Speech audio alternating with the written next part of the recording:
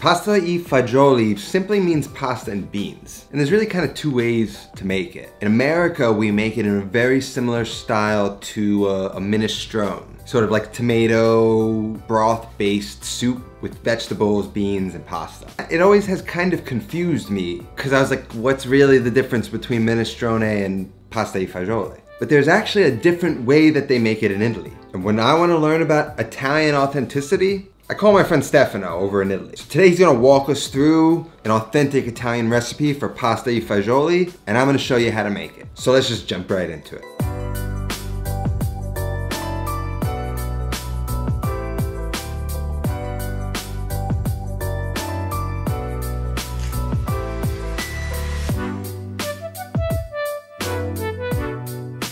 Stefano's the recipe developer and food writer at Felicetti Pasta. Felicetti provides the pasta for Not Another Cooking Show, so I figured I'd use him whenever I have questions about what is authentic and what is not. So a couple days ago, I gave Stefano a call.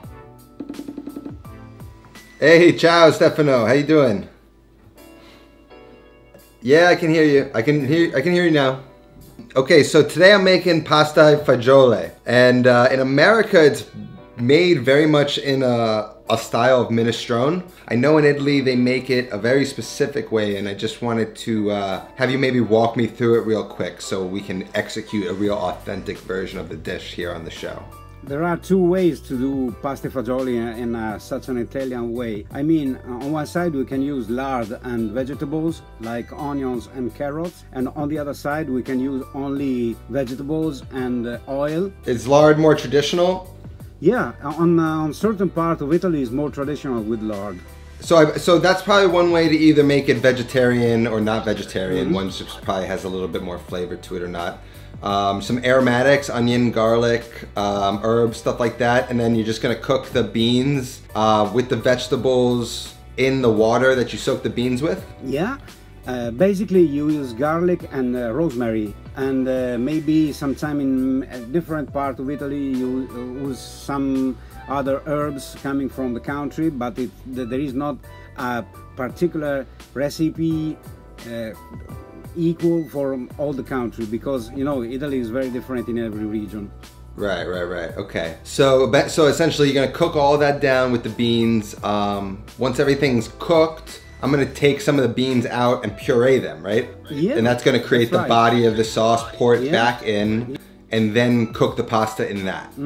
Yeah, it could be a problem if you puree the beans and the vegetables, because you have to cook pasta in a too much thick soup. You gotta it's gotta be much looser because the pasta will thicken it. That's right. That's right. Okay. And after all, you use some oil and some grounded pepper, or if you like, some hot red pepper. Parmigiano? Sometimes. In some region, for example, in my region, that is Emilia, we use Parmigiano crusts. It's fantastic. All right, well, I'm gonna feel it out. I'm obsessed with Parmigiano, so I might put some in. It's not bad to put Parmigiano inside. Yeah. Not bad. But that sounds easy, it sounds delicious, and it sounds like a different variation that Americans might be interested in. I think that is a question of proportion, you know, between the vegetables and the beans. The difference between minestrone and pasta fagioli is that in minestrone you have a lot of vegetables and small beans. Here in pasta fagioli you can have some minestrone, but a lot of beans. That's why. Right. It's a real pure expression of pasta fagioli. I guess so. And what pasta do you recommend for this? Ditalini, forever Ditalini. Okay. It's one of my favorites too. All right, well, thank you, Stefano. Appreciate your insight. Thank you so much. Lovely. All right. Talk to you soon. Bye-bye. So now that we know the process, we could jump right into making it. And it all started last night when I just got the beans soaking. These are pinto beans. You can use cranberry beans, also known as berlotti beans, which is kind of what they use in Italy.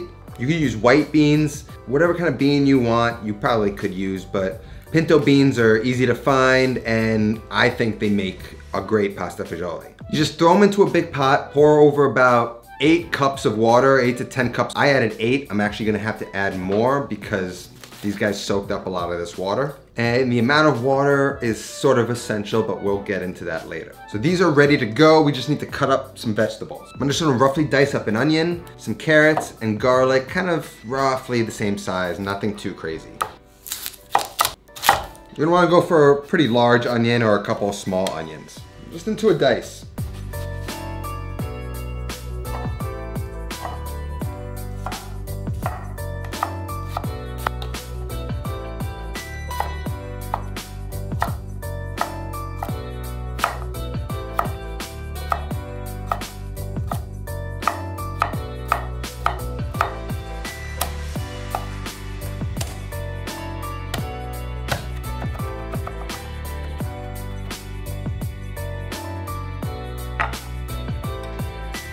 So I'm gonna go with the lard, as Stefano suggested. I've got my carrots, my onion, I've got some rosemary, some garlic, I've got my beans soaking with the water, which we're gonna cook with. We might have to add some more though. I can already see if I add this amount of carrots with that amount of water, the water to everything else proportion is way out of whack. And that water is gonna be key in determining the final consistency. So keep that in mind. So let's go over and make this. Get a large pot or a Dutch oven on medium heat and add the lard and let it melt. Once it's hot, add the garlic, gently cook that for a minute, and then add the carrot and onion. Add some salt and the rosemary and let that sweat slowly for about 15 minutes. You do not want any color to develop at all. Just cook until it's all softened and the onions are nicely translucent. Then add the beans and the water that they were soaking in. The water I can see only came up about halfway, which I already know is not gonna be enough. So I'm gonna fill the rest of the pot up with water and I'm gonna kind of assume that's gonna be enough. Bring it up to a boil and then you'll begin to see this scum start to rise to the top. Just skim it off real quick and drop it to a simmer. Simmer the beans for about 40 minutes to an hour until they get a nice al dente. The less you soak the beans, the longer they'll have to cook. I start checking the beans at around 40 minutes, but they're still a little al dente at this point. I'll adjust the seasoning now and let them cook a bit longer. And once they're just right, I'll kill the heat and then I'm gonna get out a blender and fill that blender up about halfway with beans and then enough water to puree the beans into a thick paste. Judging the amount of water and beans to puree at this point is gonna be the trickiest part of this whole process. Be very careful when blending hot liquid as the steam buildup could erupt. Just barely have the lid on and turn to the lowest power and get it going, then open up the lid and the steam will escape. Then just puree until smooth. You can remove that rosemary stem by now too.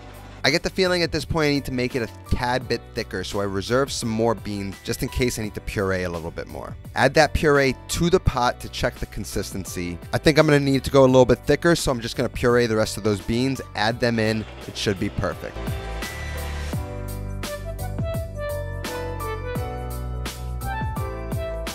Turn the heat back on, bring that to a boil before adding the pasta. And you're gonna have to stir very often because it's gonna be very, very easy for the bottom of this pan to scorch as this soup begins to thicken. Now's a good time to use my blender cleaning trick while the blender is freshly dirty. Just rinse it out, then add some hot water about halfway up, a touch of soap, blend it on high for about 30 seconds, then rinse with warm water. Your blender should be quickly and easily cleaned. The soup should already be thickening. We're just gonna adjust the seasoning real quick, and then once the soup is simmering, we can add the ditalini.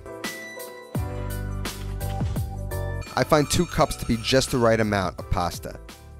Make sure you do not step away from the pot at this point. Constantly scrape the bottom of the pot. Even if the soup looks loose to you right now, as the pasta cooks, it will quickly thicken this whole thing up, and that has potential to stick to the bottom and burn. So just keep stirring until the pasta is al dente, the soup has thickened, and it's well seasoned. You're ready to serve.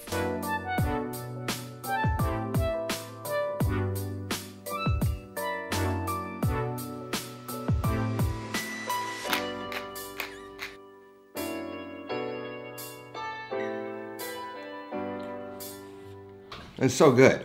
This recipe makes so much more sense to me than making it just basically like a minestrone. It has deep flavor. We seasoned it throughout. You'd be surprised how much seasoning and salt beans can take. They can take a lot of oil and fat, and it's just all gonna suck up that flavor. Now, some people like to go even thicker than this. I did a test run and sent it to Stefano, and he likes it a little bit thicker than this. I kinda like this texture. I mean, come on. You know, it's just like you dip some good bread in. It's just like peasant food, and I love it.